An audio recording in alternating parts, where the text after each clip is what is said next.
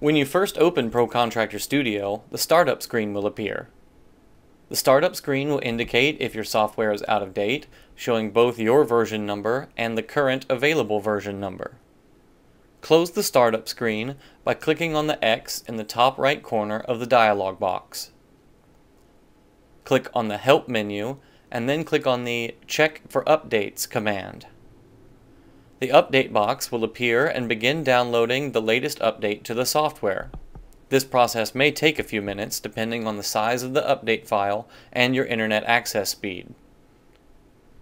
Once the download is complete, the instructions ask you to close the Pro Contractor Studio software before installing the update. Click on the File menu and then click on the Exit command to close the software while leaving the Update dialog box open.